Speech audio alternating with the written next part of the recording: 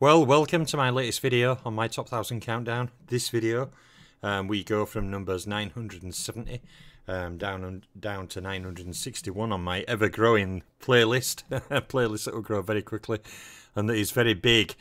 So meanwhile, okay, let us get cracking straight on through with it. Okay, let us jump on to fighter 970 and see who the latest top 10 are in my top 1000 countdown. So in number 970 is Samat Payakaroon, okay, former lowerweight champion. Samat Payakaroon beat 3 world champions in his career. He had a total of 5 fights against world champions overall. And Samat Payakaroon had 4 world title fights.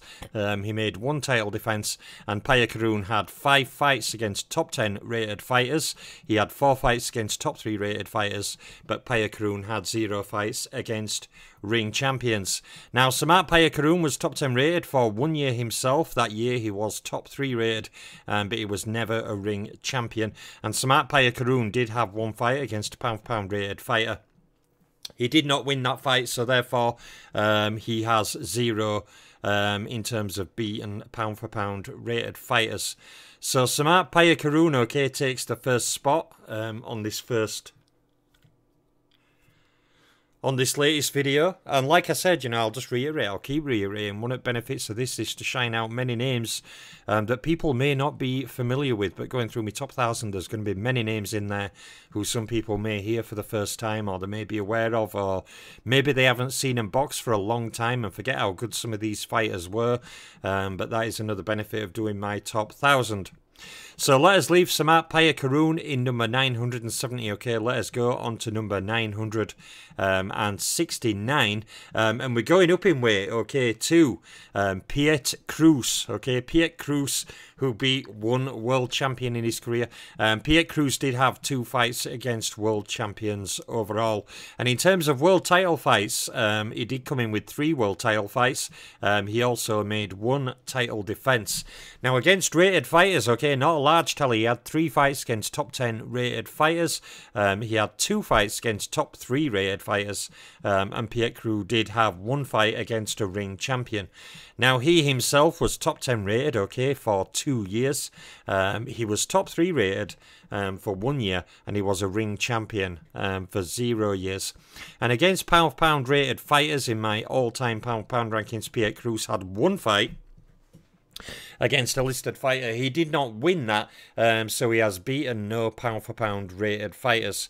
And at the moment, I'm in the... what video am I getting ready now? 800 to 791. So, you know, there's so many fighters to cover, and, you know, when you do a top 1000 like this, you realise, you know, when you're getting all these names and collating them into a list, you know, boxing is so huge, and there's still so many fighters I could have added. You know, they're not being added. My main database drive is done. I'll add maybe a fighter every 3 to 6 months when this is concluded. I have other things I want to be doing. But yeah, it's certainly my biggest work ever, and will stay my biggest work after it's finished, regardless of what I do. So on to number 968, okay, we're coming forward to the modern time, okay, to Andy Lee. Andy Lee, who beat 1 world champion in his career. Andy Lee had 4 fights against world champions overall. And Andy Lee, okay, comes in with a total of 3 world title fights. You know, he was a world champion. He made 0 title defenses, though. And Andy Lee had 5 fights, okay, against top 10 rated fighters. He had 2 fights against top 3 rated fighters. And Andy Lee had 0 fights against ring champions. Now, Andy Lee, okay, who kind of studied under the great Emanuel Stewart himself, was top 10 rated for 4 years, okay. He was top 3 rated as a fighter for 0 years. Andy Lee was also a never a ring champion, so that is 0 years. And against pound-for-pound rated fighters, at the moment, Andy Lee has fought no fighters who have been pound-for-pound rated in my all-time ratings. So therefore, Andy Lee has beaten 0 in terms of pound-for-pound rated fighters individually. And Andy Lee, okay, retired over recent years, okay, there's still many more modern fighters to come and be highlighted. They are kind of spread out even now in the early 790s, the early 800s, there's still more modern fighters crop up. Like I said, there's more of them in the bottom 500 and then a small selection in the top 500, but you'll see where they place. So on to our next fighter, okay, a fighter that we never really hear much about. It is Masibu Lelimakpula. Masibu Lelimakpula beat 3 world champions in his career. He also comes in with a total of 5 fights overall against world champions. And Masibu Lelimakpula had 2 world title fights. He did not make any title defences though, so he's 0 title defences. And in terms of fights against rated fighters, Makpula had 5 fights against top 10 rated fighters.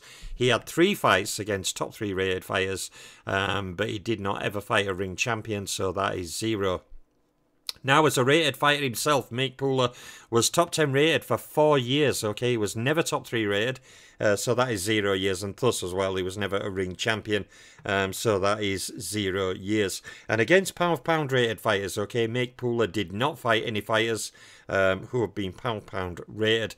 And therefore, in terms of beaten pound-for-pound rated fighters, Masibu Lelimakpula has beaten 0. So again, a not very often spoken of fighter. He's one of those fighters who's kind of drifted, drifted, and whose name will be forgotten, except for places like on my channel and other channels out there. So, number 967 is in the bag. Let us jump on to number 966, and we're going to 70s heavyweights, to a fighter known as the Bayonne Bleeder. The Bayonne Bleeder, okay, who famously fought Muhammad Ali, is indeed Chuck Wepner. Chuck Wepner beat 1 world champion in his career. Chuck Wepner had 4 fights against world champions overall. And Chuck Wepner did have 1 world title fight, pictured fighting the great Muhammad Ali himself. Chuck Wepner did not win it, therefore his title defense tally is 0. Now, against rated opponents, okay, Chuck Wepner comes in with 11 fights against top 10 rated fighters. Wepner also had 4 fights against top 3 rated fighters, and he did have 3 fights against ring champions. He did fight some great fighters, Chuck Wepner. He was not a great fighter, but he did fight some great fighters and had a tough career himself. Chuck Wepner was top 10 rated for a total of 3 years. He was top 3 rated for 0 years, and Chuck Wepner was a ring champion for 0 years. Now, in terms of fights against pound-for-pounders, these numbers down at this level, you'll still notice are very, very low. But when we go to like 500 or above, you'll start finding more guys with 10, 20, 30, 40, or even above 40. Okay, those pound-pound fight totals do start rocketing up over time. Chuck Wepner had 3 fights against pound-for-pound rated fighters, but he did not beat any, so he's beaten 0 pound-for-pound fighters individually. So there's Chuck Wepner in number 966. Quick drink. And we will now go on to fighter 965. Okay, and in 965th place is Robbie Pedden. Okay, Robbie Pedden beat 1 world champion in his career, and he had a total of 4 fights overall against world champions. Now, Robbie Pedden had 2 world title fights. He never made any title defences, so that is 0. And Robbie Pedden had a total of 5 fights against top 10 rated fighters. He had a total of 4 fights against top 3 rated fighters. And Robbie Pedden did have 1 fight against a ring champion. Now, Robbie Pedden, okay, is a rated fighter himself. He was top 10 rated for 2 years in his career. Robbie Pedden was never top 3 rated, so that's 0 years, and he was never a ring champion, so that is 0 years. And in terms of fights against pound-for-pounders, Robbie Pedden actually comes in with a total of 4 fights against pound-for-pound rated fighters, and of course I have all their records and who they beat or lost to, but I keep it more basic for the videos, just put basic stats on here. But I do have an entire pound-for-pound database with multiple stats and listings and everything in there just on pound-for-pound records. Must be crazy. Robbie Pedden beat 1 individual pound-for-pound rated fighter in his career. So, me personally, I can't wait while we get to the fighters with stupid numbers on here. And also some fighters who you're not that aware of, like Sammy Fuller. Wait while we get to his. That guy's resume is incredible. Meanwhile, let's go to number 964, to more recently retired light heavyweight champion Alexander Vodzik. Okay, Alexander Vodzik retired after being beaten by the dangerous Artur Beterbiev. who is to come in the countdown. But Alexander Vodzik comes in 964th place. Vodzik beat one world champion, and of course that was Adonis Superman Stevenson. And when you add Artur Beterbiev, he had 2 fights against world champions overall. Vodzik did have 3 world title fights. He did make 1 successful title defense in there. And Vodzik ended his career with 4 fights against top 10 rated fighters. He also had 2 fights against top 3 rated fighters, and Vodzik had 1 fight against a ring champion. Now, as a rated fighter himself, Alexander Vodzik was top 10 rated for 4 years. He was top 3 rated for a total of 2 years, and Vodzik was ring champion for 0 years. And in terms of pound-for-pound rated fighters, okay, Alexander Vodzik had 2 fights against pound-for-pound rated fighters, and he beat 1 individual pound-for-pound rated fighter. That was the aforementioned Adonis Stevenson. And Alexander Vodzik had a very small career. Retired after Beterbiev. I thought he would have carried on, but he retired after that defeat. Therefore, his career scored in the top 1,000 over time. The active fighters below him, Virgil Ortiz and these guys, they're all going to eventually overtake him. You know, in another 2 or 3 fights, they're all going to overtake him, so he's unlikely going to rise due to his resume in future. So next, 963, we have Devin Haney. Okay, Devin Haney beat 2 world champions, and he's had 2 fights against world champions so far. Now, Devin Haney has had 3 world title fights. He has made 3 title defenses, and Haney has had 3 fights, okay, against top 10 rated fighters. He's had 2 fights against top 3 rated fighters, and Devin Haney has had 1 fight against a man who was a ring champion. Now, Devin Haney so far, okay, has been top 10 rated for 3 years. Devin Haney has been top 3 rated for 2 years and a ring champion for 0 years. And in terms of fights against pound-for-pounders, Devin Haney has had 2 fights against pound-for-pound rated fighters, and he has won them both, being unbeaten, of course, so he has beat 2 individual pound-for-pound rated fighters. And Devin Haney, like many of these younger guys, Teofimo, Ortiz, Ennis, all these younger guys down here, with Haney included, it's going to be fascinating over the next 2 and 3 years, seeing where they go in the ratings and where the fights they take and win or lose, or titles they win or fail to win. It's going to be interesting how they rise up the ratings, and you know how that journey progresses with the passage of time. All I'd say to him is fight better opponents, you go higher. So that is Devin Haney in number 963. Now we're going to 962, okay, to late 80s, early 90s heavyweight, and a former heavyweight strap holder of the early WBO heavyweight title, before losing a fight, having his nose smashed by merciless Ray Mercer. It is former WBO heavyweight champion Francesco Damiani. Damiani beat 1 world champion in his career, and he had a total of 3 fights against world champions in his career. Now, Francesco Damiani had 3 world title fights in total. He did make 1 defense of that WBO title prior to losing to Ray Mercer, and Francesco Damiani had 6 fights against top 10 rated opponents. He had 2 fights against top 3 rated opponents, and Damiani had 0 fights against ring champions. Now, Damiani himself, okay, was top 10 rated for 3 years.